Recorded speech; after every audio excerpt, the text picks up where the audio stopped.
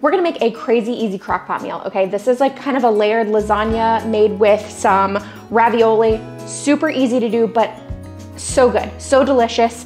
All of my ingredients are set out right here, all ready to go, except for one thing, which is the ground beef back here. Now I wanna tell you, ground beef, ground sausage, ground pork, ground turkey, there's so many different ways you can do this, so don't feel like you have to go the ground beef route.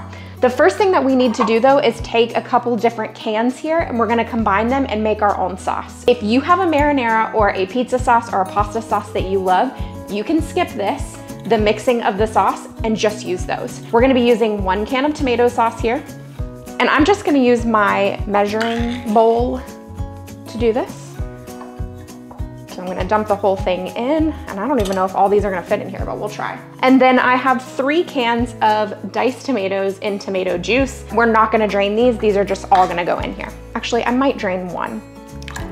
Okay, I should be wearing an apron. Yeah, I don't know if all 3 of these cans are gonna fit in here. It's like a pour in and back away at the same time. Okay, yeah, all 3 cans are not gonna fit in here. I do have 1 more can, but we'll add that in a minute. We're gonna add about 2 teaspoons of Italian seasoning. Feel free to add as much or as little as you want. We really like it, so I'm adding a little bit more. I've also got some balsamic vinegar here. I'm gonna add approximately a teaspoon, not really measuring.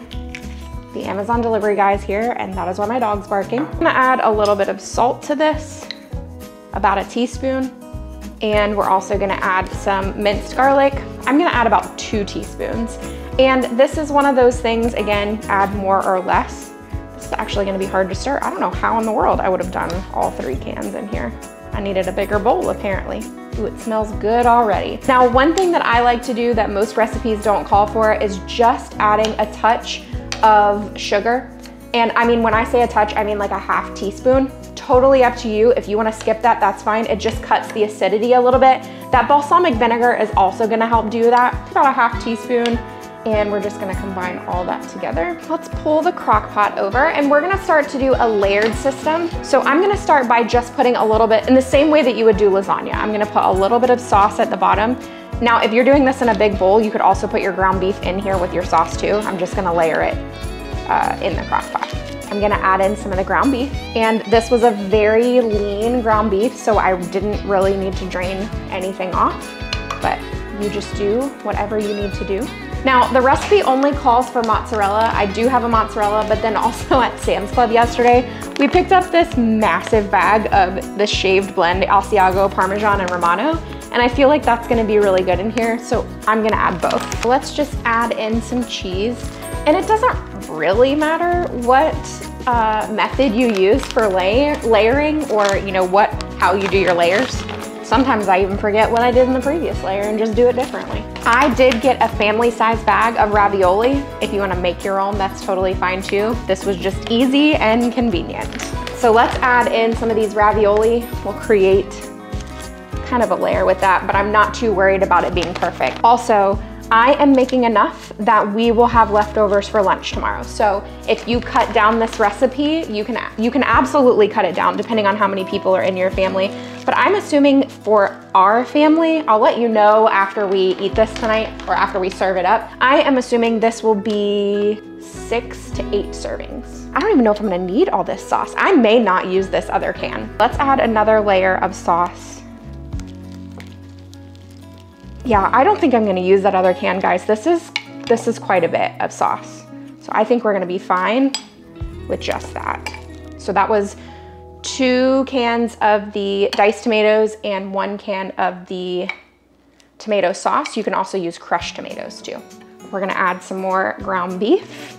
Also, I wanted to let you know, I did season the ground beef using a Mr. Sticks blend.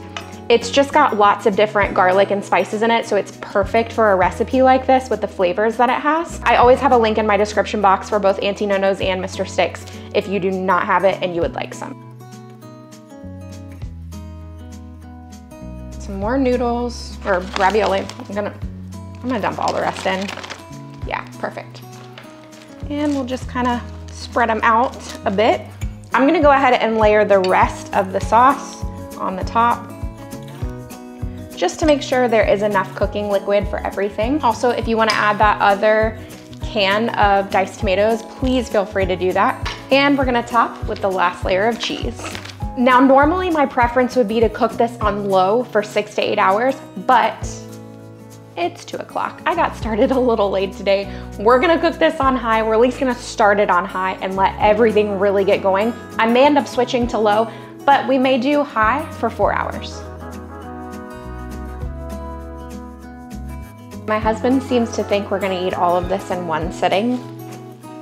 I don't know, my son really does like bread sauce, so we'll see how that goes. But I did reach in and try it just a bit ago because I was curious. It was very hot and it burned the end of my tongue, but the flavor was awesome. So we're gonna start serving this up. I'm gonna let it cool for just a minute before I try it for you guys.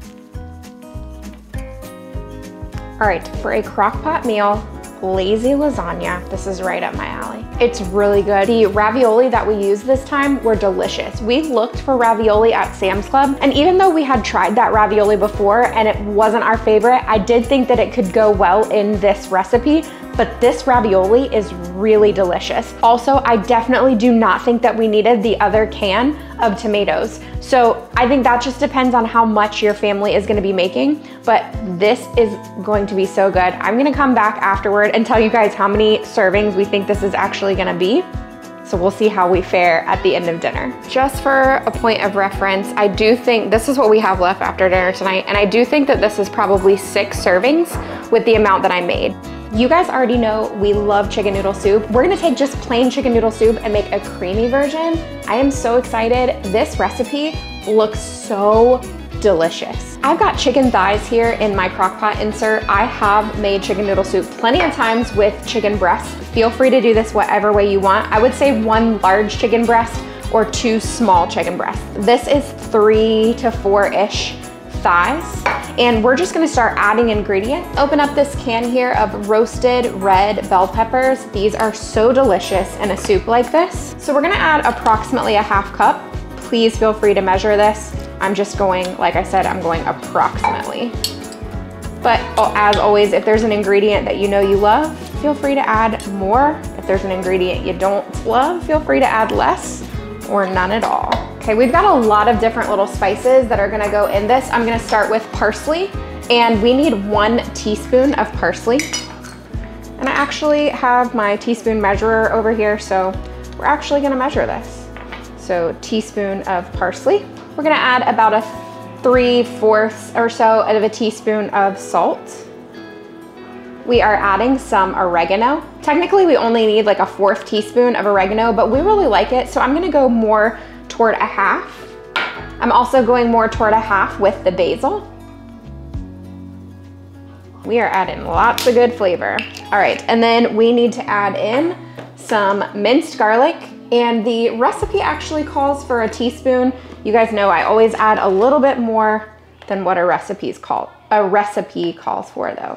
So we're going closer to like 1.5. Now we need 4 cups of chicken broth. I'm using chicken bone broth. You guys have seen me use this, and I've also got some homemade one. I'm defrosting that right now. Okay, so that was about 2 cups, and then I'll add the other 2 once that is defrosted. We're gonna cook ours on high for 3 hours. You can also do low for 6 hours, but it is 1 o'clock, so we're definitely gonna do high. And then we'll come back, shred the chicken, and move on. This chicken has been in the crock pot. Everything's been cooking for about 3.5 hours, actually. We're gonna take the chicken out and shred it and then put it back into the crock pot. And then you can actually probably shred it just directly in the crock pot. I just wanna make sure there's not any fatty pieces that I need to pull off, so that's why I'm pulling it out. If you're using chicken breasts, you probably can just shred it with 2 forks straight inside of the crock pot. So we can add this back in.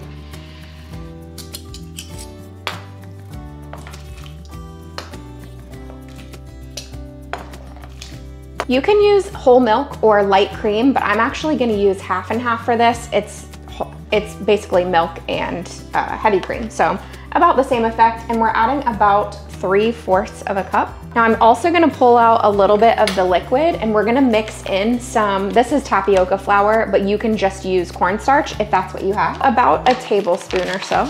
This is just gonna help to thicken it up a little bit.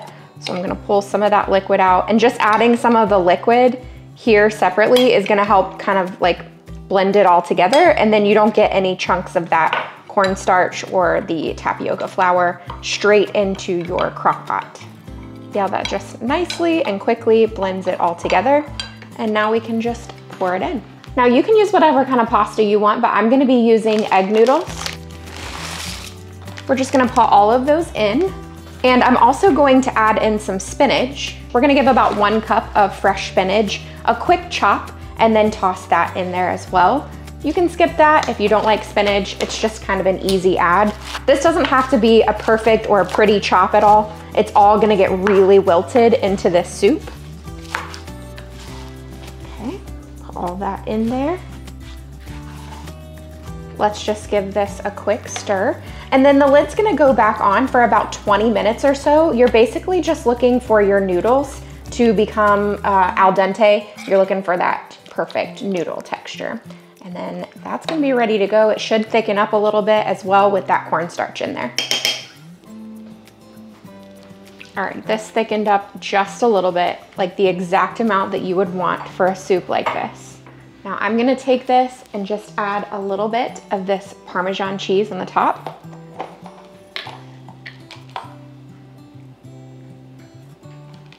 And there you go. Look how delicious this looks. Let's give it a try. Okay, I think I've let this cool for long enough to try it. It's so perfect, especially since today it's actually very cold outside. It's like our first cold day of the year. That cornstarch added just the right amount of thickness to it, so it's still soupy, absolutely, but it just added a little bit. All those Italian flavors are delicious. I really like this one. Let's make this slow cooker honey, garlic, chicken, and veggies. So good.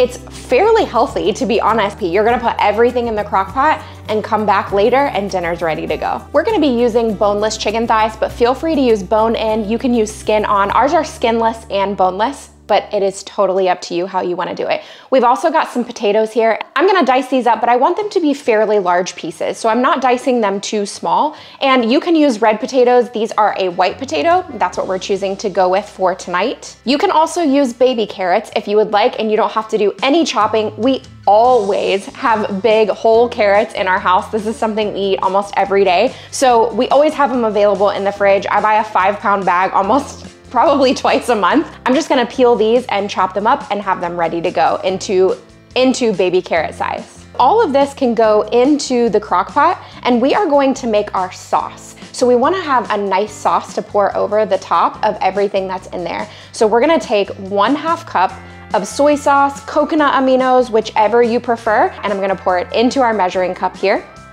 Let's add about 1/2 cup of honey. We also need to add about 1/4 cup of ketchup, roughly 2 cloves of minced garlic. So I'm usually, whenever I do this, adding roughly a teaspoon to 2 teaspoons. You guys know we really like minced garlic. About a teaspoon of dried basil, roughly 1/2 to 1 teaspoon of oregano. We really love oregano, so sometimes we'll add more of that. Now, the recipe that I'm using today actually calls for 1/4 teaspoon of crushed red pepper flakes, but whenever I use this ingredient, I usually just try to add just 1 small shake into whatever it is. I don't want a recipe to be too spicy for the kids, so this is probably more like 1/8 of a teaspoon. So combine all of that together and then pour it all over the top of all of this stuff in the crock pot. It's gonna be so good. Put your lid onto your crock pot. You can cook this on low for 7 to 8 hours, or you can cook it on high for 3 to 4 hours. We're gonna come back and we're gonna add in the green beans for about the last 30 or so minutes of cook time. So about 30 minutes before we're ready to serve, we will add those in.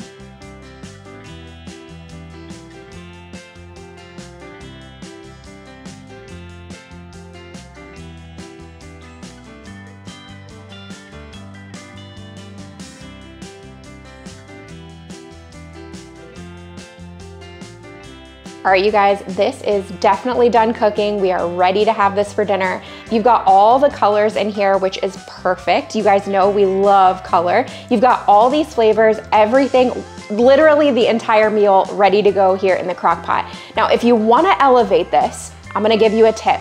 Turn on your broiler over on your stovetop and broil all of this on a sheet pan for just a couple of minutes. It's gonna crisp up the outside of that chicken just a little bit, especially if you use a skin-on thigh. You can absolutely serve it just like this, which is the way that I'm doing it. That's just kind of like an extra tip if you really wanna take it up to the next level.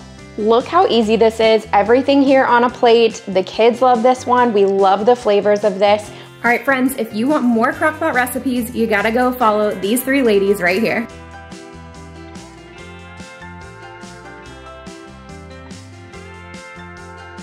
We love you! But I'm assuming, oh, I lost a ravioli. So this doesn't have to be a like perfect, pretty chopper. Oh, let me not get my finger. Our verse today comes from Isaiah 54:10. For the mountains may depart and the hills may be removed, but my steadfast love shall not depart from you, and my covenant of peace shall not be removed, says the Lord who has compassion on you. If you guys want more crock pot meals, more dump and go meals, check out the playlist listed above and you're gonna get so much more inspiration. Have a great week.